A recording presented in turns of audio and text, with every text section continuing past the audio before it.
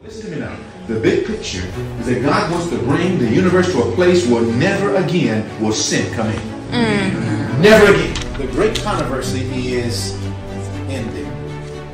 Sin and sinners are no more. Never again. Let me fast forward for a moment. We're not going to get there. But let me fast forward for a moment. In order for never again sin to enter the universe, there must come a time when never again sin enters the individual. Yes. See, the big picture cannot make us forget the small picture. Yes. The small picture should not make us forget the big picture. God is trying to help us see both. You know that in order for the whole universe to be clean with no sin, never again, there must come a people that will come to a place where never again will they sin. Never again. Then you ask yourself the question, Lord, do I think that way? Do you know that no other it's not just that? It's our message. This is Seventh-day Adventist. To produce a people that can live in the sight of the Holy God without a mediator, without sinning. Walk back to a sinless.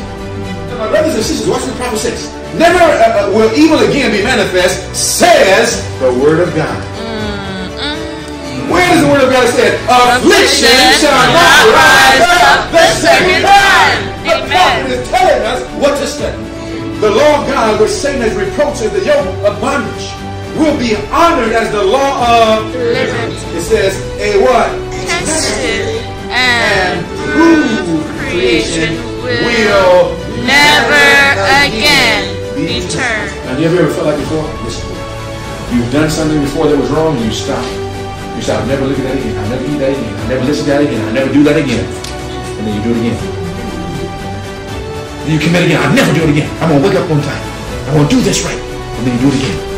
Have you ever done it before? You know, that can't make it. That will never make it.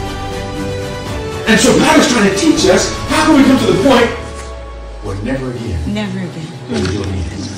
Never again will we let Satan control us. Never again will we let him into the mind. Never again will we be caused to sin. How can we come to that point? This is Seventh-day Adventism. That God is going to produce a people that love God so much, that are so close to Jesus, that they will never again sin. They will rather die than sin. And so the question is, how will we get to that place? That's what we're saying.